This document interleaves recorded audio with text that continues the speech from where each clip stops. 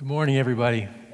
What a great time of worship. That song, Great Are You, Lord, right? I mean, that is just, those are powerful words. Good to see everybody back. I hope you all had a good vacation last week. I see a bunch of you that weren't able to make it last week. I'm glad to see you back. But one of the things we did, one of the things my family did, was that we recently watched The Wizard of Oz. I don't know if you guys have seen this movie. It's an old movie. Probably most of the people in this room have seen it, but it's a classic, right? But we wanted to show my daughter. My daughter's 8 years old, and she had never seen it, and so we played the movie for her, one of my favorites, and she was not impressed, right? Halfway into the movie, she says, "Daddy, I'm scared. I don't want to watch this movie anymore." So, I shut it off. I don't want her to be scared. Well, come to find out later on, she tells me, "I just told you I was scared because I was so bored, I wanted to watch something else, so you turn it off." Right? Dirty little savage, right? So she got her way. But it's a great movie, right? You have Dorothy and her dog Toto, you have the Scarecrow and the Tin Man, and you have the Cowardly Lion, and they're on a quest to go see the Wizard of Oz. They all have these desires that will make them happy, and they want to present them to the wizard, right? And ask him to fulfill these desires. And so they do that. They come before the wizard, and he's this floating head. He's scary and terrifying, right? And so they present their request before the wizard, and he says, "I will grant them, but I want you to do one thing. I want you to go get the broomstick of the wicked witch, and I want you to bring it back to me." And so they have no choice but to go and bring this broomstick. So against all odds, they're able to accomplish this. They grab the broomstick, they bring it back to him, and what they find is a reluctant wizard unwilling to do what he said he was going to do. He says, "I'll come back tomorrow." And they're frustrated, they're upset. They did this thing that they were supposed to do, and now he's not fulfilling his part of the bargain. Well, just then, Dorothy's little dog, Toto, jumps out of her arms, runs. There's this curtained room over to the side. He runs over. He pulls back the curtain on this little room, and there's this frightened little old man turning gears and speaking into a speaker and controlling the smoke. He is the great and powerful wizard. There is no great and powerful wizard. He is it. And then you get that famous line. He speaks into the microphone. "Pay no attention to that man behind the curtain."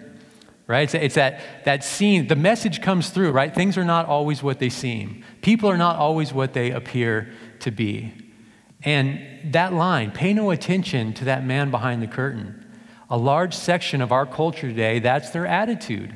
That's their motto. That's what they would say. If anyone is bold enough and brave enough to stand up and maybe pull back the curtain on moral issues and maybe point and ask questions, you'll be quickly rebuked and asked to please shut that curtain. And the temptation is great, right? The temptation is great to just shut the curtain, to just go along to get along, and to compromise with the culture. We're all tempted by that day after day. So in our passage today in Revelation 17, if you have your Bible, we're still going to be in the book of Revelation. You can go ahead and open up to the 17th chapter. But in our chapter today, we're going to see the curtain pulled back, so to speak, to reveal all the forces at work behind all the attractions and allurements that the world has to offer. That's what we're going to see in chapter 17. It has been an interesting week for me diving into this book and diving into this chapter specifically. And what you see is the curtain pulled back, and we get a view at the forces at work behind the attractions, allurements, and temptations of the world. So let's jump right into chapter 17. Let's look at verse 1. "Then one of the 7 angels who had the 7 bowls came and said to me, 'Come, I will show you the judgment of the great prostitute who is seated on many waters, with whom the kings of the earth have committed sexual immorality, and with the wine of whose sexual immorality the dwellers on the earth have become drunk.' And he carried me away in the spirit into a wilderness, and I saw a woman sitting on a scarlet beast that was full of blasphemous names, and it had 7 heads and 10 horns. The woman was arrayed in purple and scarlet, and adorned with gold and jewels and pearls, holding in her hand a golden cup full of abominations and the impurities of her sexual immorality. And on her forehead was written a name of mystery, Babylon the Great, mother of prostitutes and of the earth's abominations. And I saw the woman drunk with the blood of the saints and the blood of the martyrs of Jesus." What a powerful, powerful picture. And so what happens here is the angel takes John and he pulls back the curtain for him to reveal what's really going on in the spiritual realm, to reveal to him the sources of the influence of the world systems, right? Those world systems that set themselves against God and demand to be worshiped. And what does he see? What is the picture he sees? He sees a great prostitute who has influence over the peoples, nations, multitudes, and languages of the earth. When it says that she sits on many waters, that's what it means. That term, she sits on many waters, we're going to find out later in the chapter. They explain it. We don't have to guess. The many waters means that she has global influence, the great prostitute does, over multitudes, languages, nations, and peoples. So the kings of the earth, the people of the earth, are all wrapped up with her in immorality and drunk with sexual immorality with this great prostitute who has influence over the whole world. Now, outwardly, as we look at her, she is very, very attractive, very alluring, very tempting, right? She's clothed in the color of royalty. She's dressed in purple and scarlet. She's covered in gold and jewels and pearls. And like a prostitute, she offers herself to anyone willing to pay her fee. This woman, we find out, is Babylon the Great, and she represents all the sexual immorality, all the filthiness, all the abominations in the world from the beginning of time until now. She is the source of them. That's why she's called the mother of these things. She's called the mother, the mother of prostitutes, the mother of abominations. She is the source. And she feeds on and is intoxicated by the blood of God's people, by the death of God's people. That's what nourishes her. That's what feeds her. That's what energizes her. And she's riding on a beast with 7 heads and 10 horns that is covered in blasphemous names. It's a crazy picture.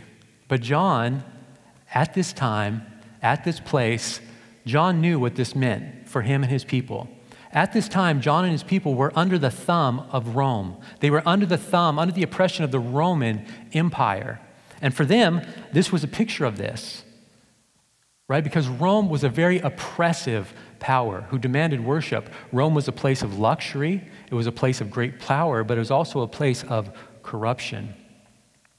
The Roman emperors at this time that John was writing this, he was receiving this vision, they were in charge. The Roman emperors gave themselves names like Lord, Savior, right? And they demanded to be worshiped. They demanded worship. And they didn't care if you were a Christian. They didn't care if you wanted to worship Jesus. They were just fine with that. Jesus was just one more God to be worshiped. But what they did care about, what they did demand, was that you would bow the knee to Caesar and you will say Caesar is Lord. And if you would not do that, you would be thrown to the lions, you would be tortured.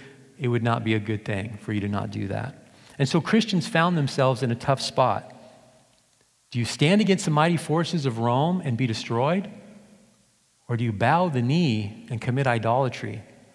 Right? And so you can imagine the temptation for Christians to look at the massive Roman Empire, its force, its influence, its attractiveness, right? It was attractive, but it also had great power. You can imagine the temptation there to crumble before it.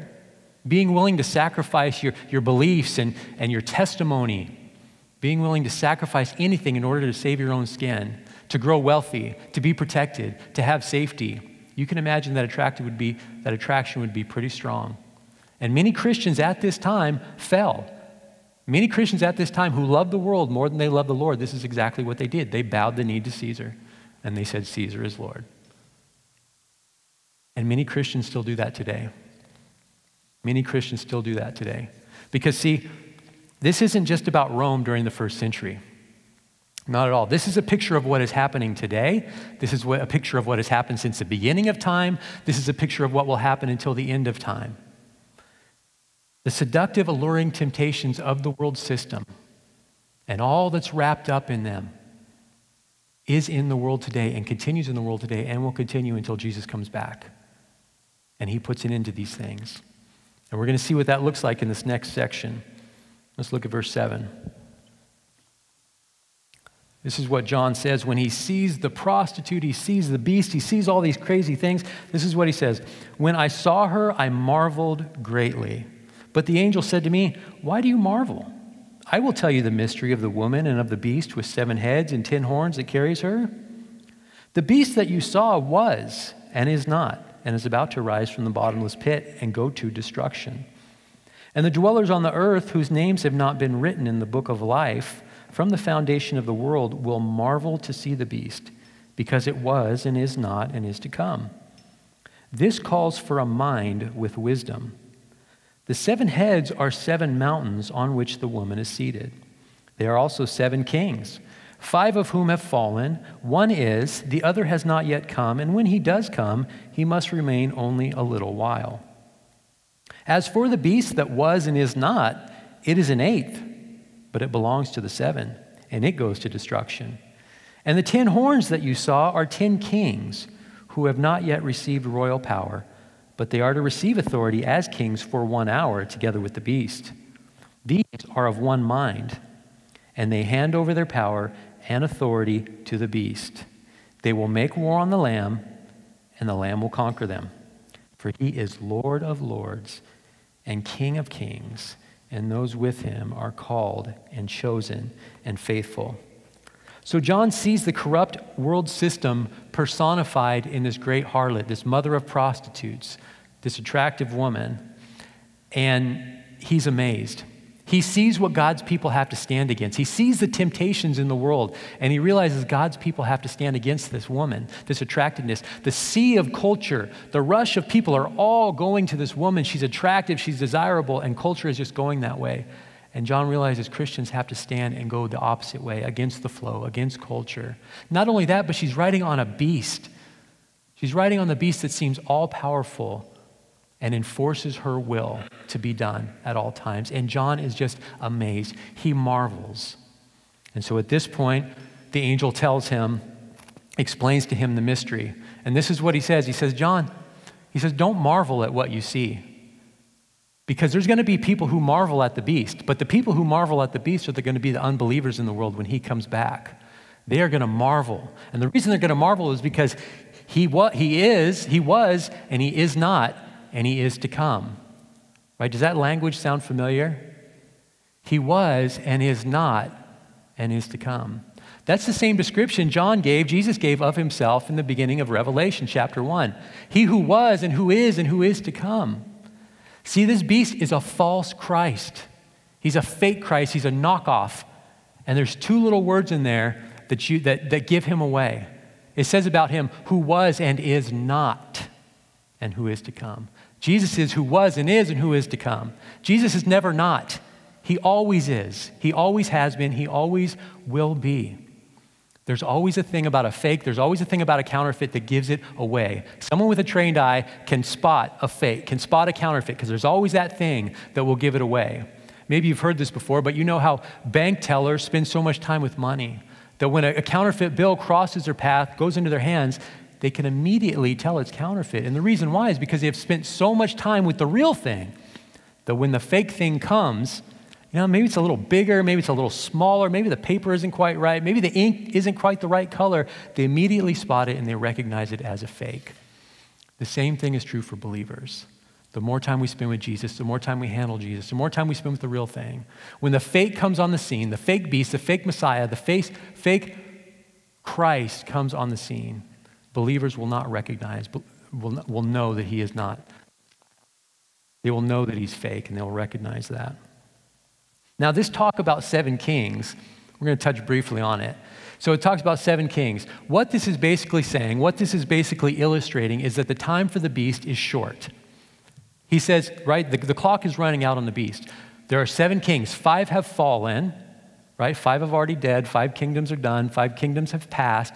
That's it. That's over. One is, John would recognize that as the king, the kingdom that's in power when John's receiving this revelation. One is to come, maybe our day, I don't know when, but one is to come. And then after that, the end comes, and that's when the beast comes.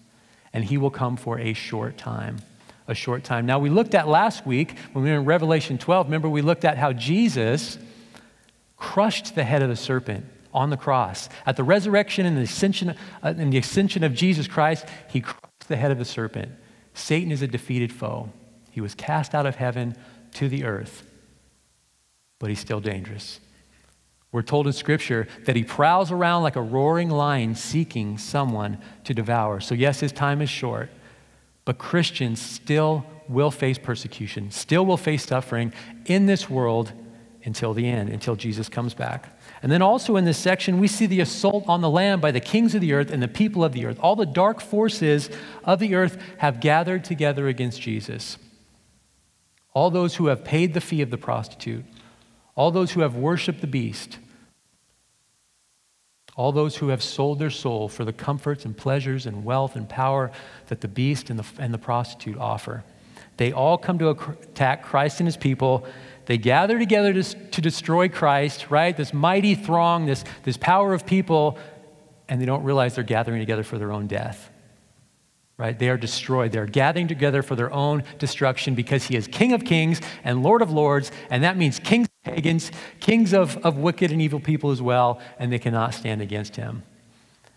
And then in one of the most understated, underwhelming sentences in all of Scripture, there's this big battle coming, right? You're ready to hear the details of this great battle.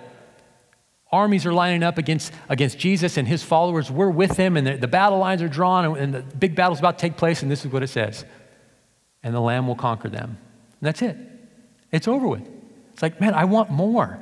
It's like, do you remember that scene in Raiders of the Lost Ark, right? Another old classic movie, right? Indiana Jones is running through the streets of Cairo. He's running away from enemies. He's beating them up one after another. You just can't stop this guy. He finally runs into a crowd, and he's stopped by the crowd, and everybody turns and looks, and the crowd parts. And there's this huge swordsman in front of him, right? All dressed in all of his garb. He whips out his sword. He starts doing all this fancy sword work. It's going to be a great battle. It's going to be an awesome battle. You can't wait to see it. And what does Indiana Jones do? He pulls out his gun and shoots him, and it's over. Just like nonchalantly, like that, and he just walks away. And that's what we have here, right? It's kind of just like this battle. You're ready to see this great battle, and oh yeah, and the Lamb overcomes them. No big deal. Thankfully, for those of us who want more details, we get a fuller picture of this in Revelation chapter 19. Let me read you real quickly what it says in Revelation 19 about this final battle. And I saw the beast and the kings of the earth with their armies gathered to make war against him, who was sitting on the horse, and against his army. That's us. And the beast was captured, and with it the false prophet, who in its presence had done the signs by which he deceived those who had received the mark of the beast and those who had worshipped its image. These two were thrown alive into the lake of fire that burns with sulfur, and the rest were slain by the sword that came from the mouth of him who was sitting on the horse, and all the birds were gorged with their flesh. So this picture of this final battle that is to come, Jesus is victorious. We are there with him. But all the evil empires that have existed for all time, all the evil empires that have hated Jesus, that have hated God, that have raised their fist and shook their fists at God, they have all pointed to this battle. That is what every evil empire that has ever existed pointed to. This is what Dennis Johnson says, this small quote. This is what he says. At its root, every pagan world empire is another incarnation of the same satanic spirit that will reach full intensity just before it shatters, before the glory of the Lamb and goes to destruction. Let me read that one more time. At its root, every pagan world empire is another incarnation of the same satanic spirit that will reach full intensity just before it shatters, before the glory of the Lamb and goes to destruction. All evil empires that have ever existed are driven by the same satanic spirit that we see right here, and they're still present in our world today. Let's look at these last few verses of this chapter, chapter 15.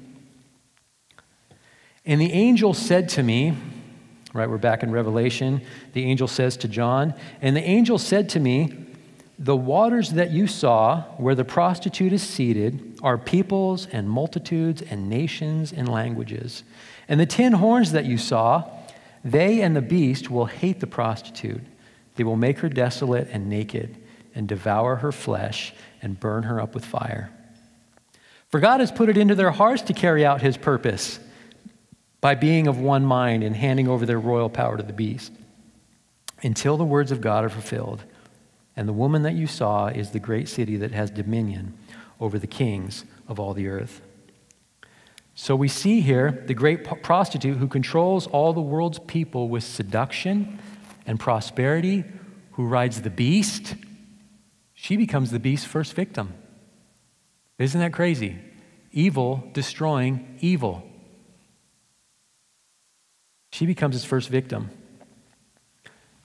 Evil has received what it's sown, right? It has sown evil, it has reaped evil. And there's just something about evil that there's a corrosive, destructive nature to it that eventually it will destroy itself. And that's exactly what happens here. Satan turns on Satan and destroys himself. And this is exactly what Jesus said would happen.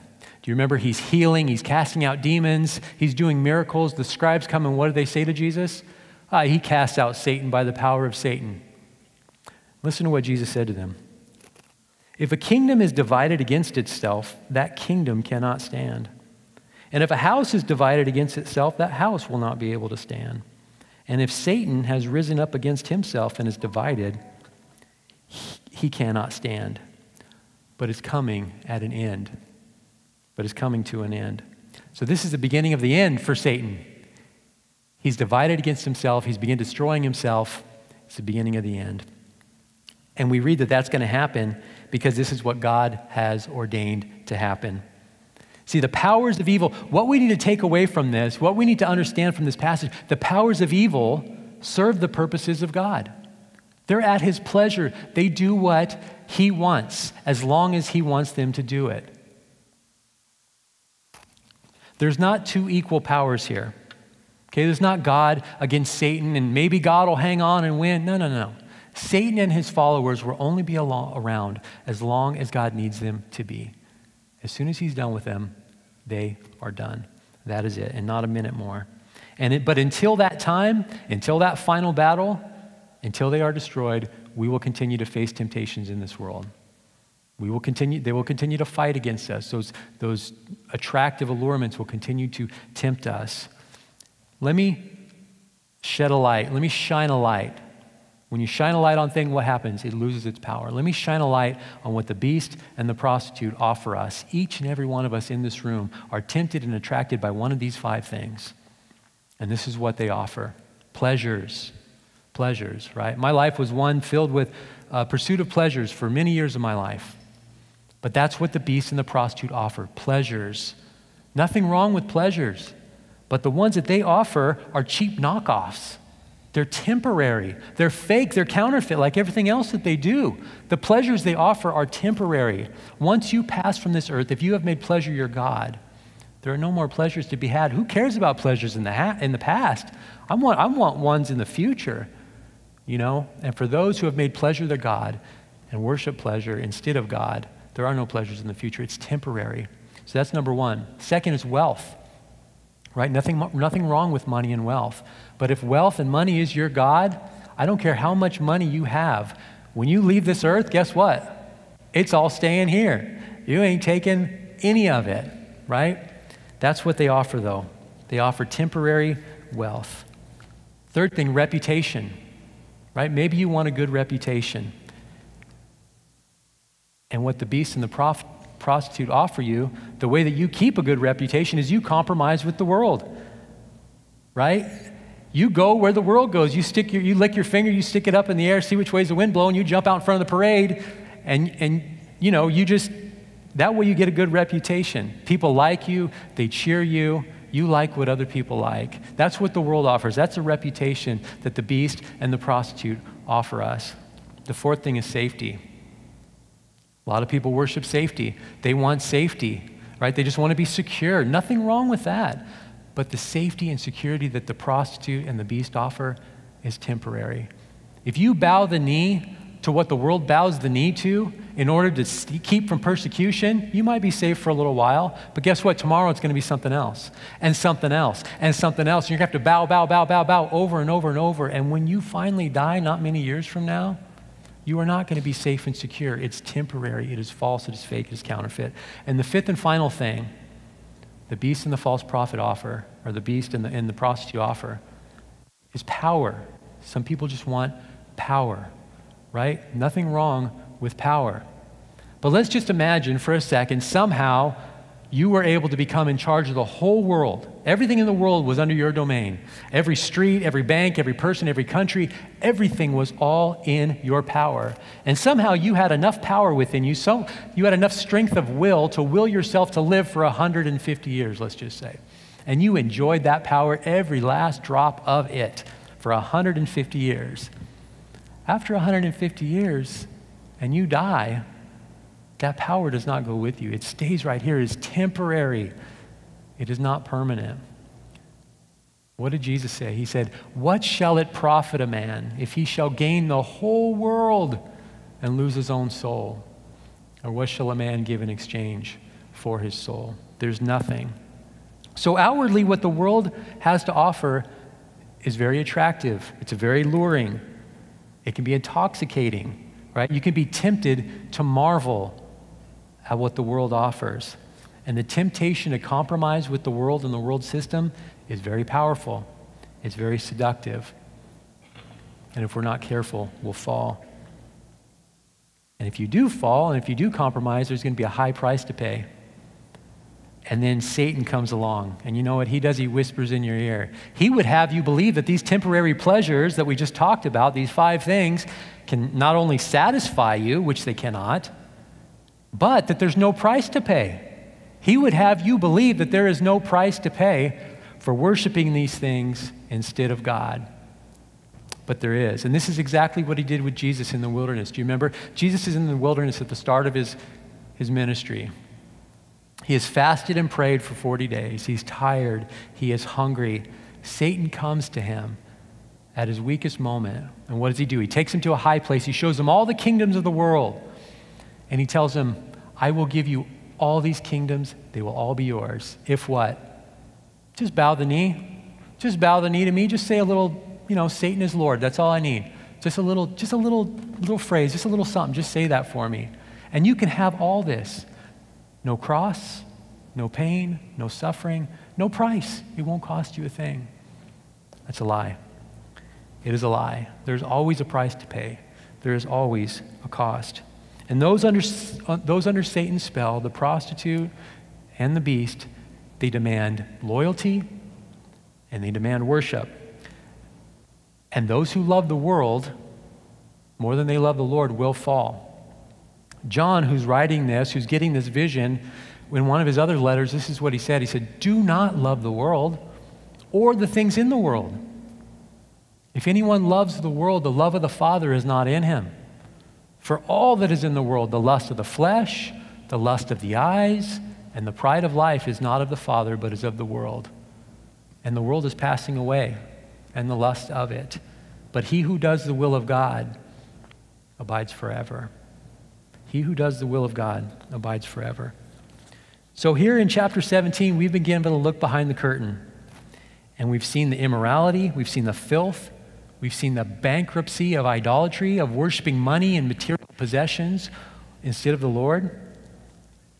And what is behind these things, we've been given a picture of what is behind these things is a prostitute and a beast.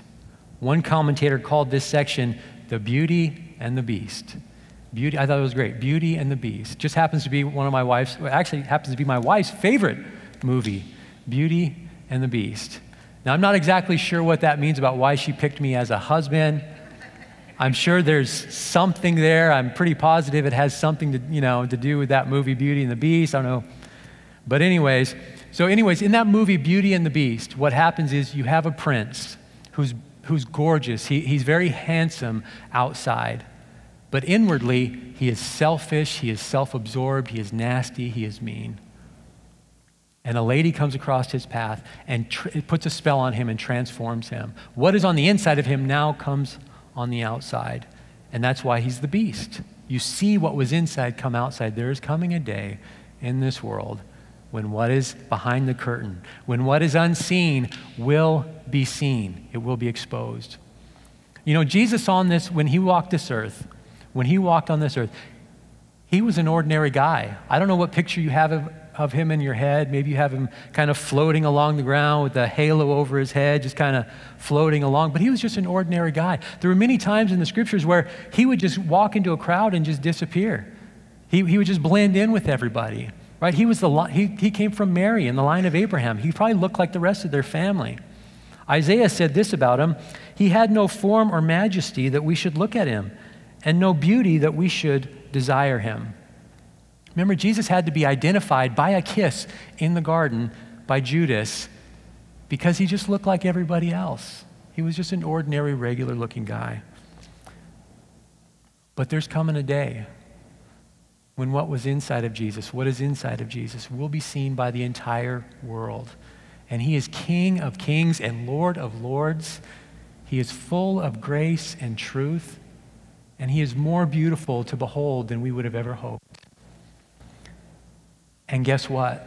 Those 5 things that we pursue the prostitute and the beast for, those temporary things that they offer, he offers them for real. He offers them eternally, right? Pleasures. Like I said, there's nothing wrong with pleasures. God created pleasures, but they need to be done in the right way. And we don't want pleasures that are temporary and passing. We want pleasures that are forevermore. Look at what Psalm 16 says.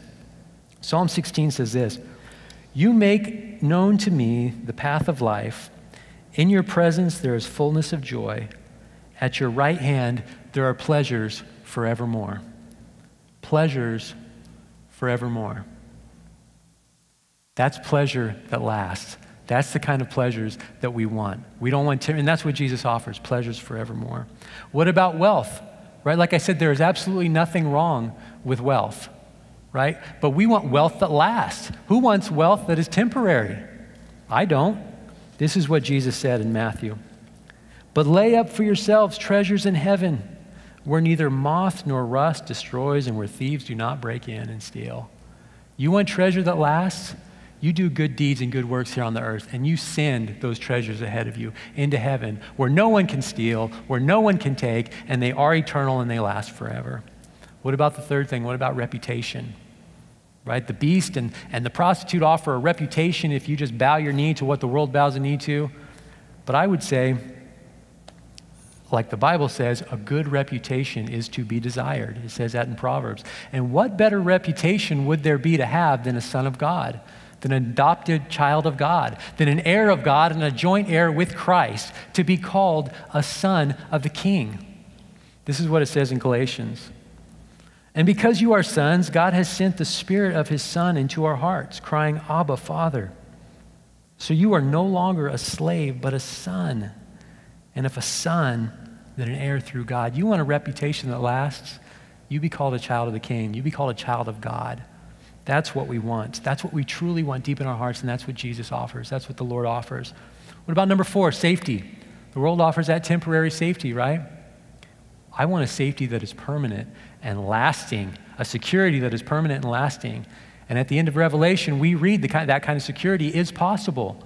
In chapter 21, we read about what it's going to be like when we get to heaven. This is what it says: "But nothing unclean will enter it." Nothing unclean will enter heaven. "Nor anyone who does what is detestable or false, but only those who are written in the Lamb's book of life." You want safety and security? This is where it's found. It's only found in heaven. It is only found in heaven, and it is eternal. And the last one, power. Who doesn't want power? Who doesn't want to feel powerful, at least in your own body, if nothing else? Right? And not only temporarily and then die and have none. What about the power that lasts forever? After resurrection. Let's look at what Corinthians says about this. Talking about our resurrected bodies. "So it is with the resurrection of the dead. What is sown perishable, our bodies, is raised imperishable. It is sown in dishonor, it is raised in glory. It is sown in weakness, it is raised in power." You want power? You want to be powerful for all eternity? There's only one place to get that, and it's found in Jesus Christ. And he offers these things eternally. He offers these things permanently and truly. They're not cheap knockoffs. They're not counterfeits. They are the real deal. So John's message here brings us comfort, right? John's message is meant to bring Christians comfort. There's a blessing in this book. We read that last week. There's a blessing at the beginning and a blessing at the end in the book of Revelation. These words are meant to comfort the church. They're meant to comfort us, but they're also a warning. Things are not always what they seem. Things in this world are not always what they seem. What seems so attractive and alluring and tempting and inviting right now is one day going to be exposed for what it truly is. The curtain is going to be pulled back. And we're going to see how filthy and abominable and wicked the world system and the ways of the world are. We do not want to be associated with that. We need to be careful that we see things as they truly are now. And then also on that day, he who seemed so plain and ordinary as he walked here on this earth, just another Jewish man walking around, he will be the focus of our attention for all eternity.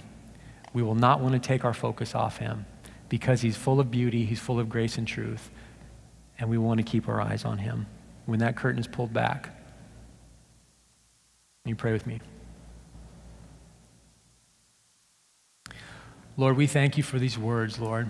We thank you for the way that you have given us a glimpse into the way that the world really works, the systems behind the things that we find as humans so attractive, so tempting, so inviting. Lord, I pray this would be a vision that we don't soon forget, and that you would give us minds and hearts that focus on you, that focus on eternity, that remember very shortly, the curtain is going to be pulled back, and what is behind it is going to be revealed, not only in the nasty world systems, Lord, but you as well, and us who have followed you, Lord, and the sufferings and the strivings and the tribulations that we have walked through, Lord, because we worship you and only you. All that will be seen and known, Lord. Lord, we thank you for this vision of the future. We thank you for this vision of heaven and this reminder, Lord, of what's important. Lord, we love you. You are truly great and worthy of our praise, Lord. We thank you for your word. We thank you for your Son. We thank you for your beauty, Lord, that will one day be revealed to us. In Jesus' name, amen.